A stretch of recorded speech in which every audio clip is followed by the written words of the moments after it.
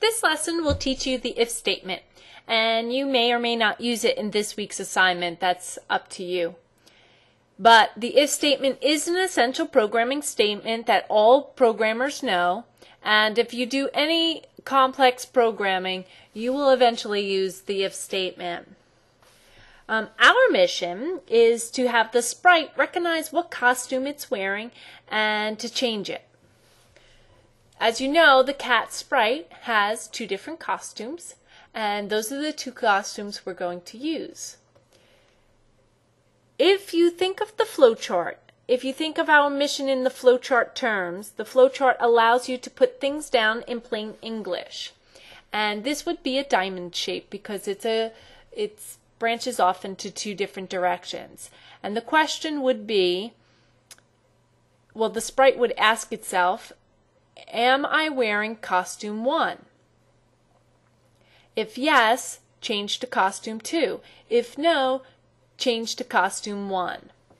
So let's go to the controls. Up in the upper left hand corner, Scratch categorizes its programming terms. And we're going to go into control. That's where a lot of the programming statements are. Here's the if statement.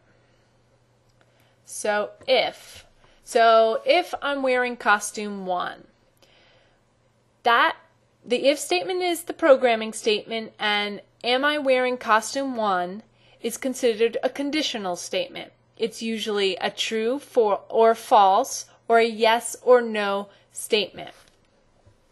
So ours would be, to put it in a true-false context, we're going to use mathematical terms, but don't worry, this is easy math.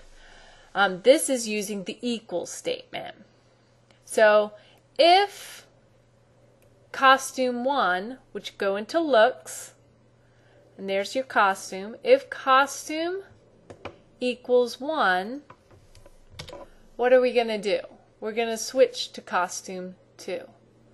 If you want to know on the output screen what costume the sprite is wearing now, click on this. It sort of helps you to program. So let's click on it and see if he changes. There she goes. Now if I click on it again, if costume equals 1, and as you can see it is not 1, it should not move because we don't have it doing anything else. Nope. Didn't do anything. So let's go to the control, and what do? Do you remember?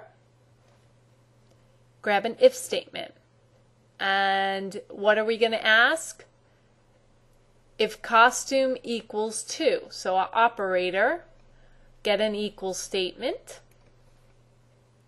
Looks, because we're changing the looks. So if costume number equals 2, we're going to switch to costume number 1. Double click on it and you see it change, and you can click up and down. Now we want it to recognize if it's wearing 1 or 2. We have it recognizing it separately. So what if we put these together? If costume equals 1, it should switch to 2. If costume equals 2, it will switch to 1. So let's click on it. What happens? I'm guessing yours didn't change like mine didn't change. But if you look at the statements, you have it together. If costume equals 1, switch to costume 2. So now the sprite is on costume 2. If costume equals 2, switch to costume 1. So it switched to costume 1 again, and it did it so quickly that we didn't see it because our computers are a lot faster than our eyes can see. So you don't want to put these together. So how are you going to get them to do it in one statement? So you don't have to think, all right, is it wearing costume 1 or costume 2? That's where if then else comes in.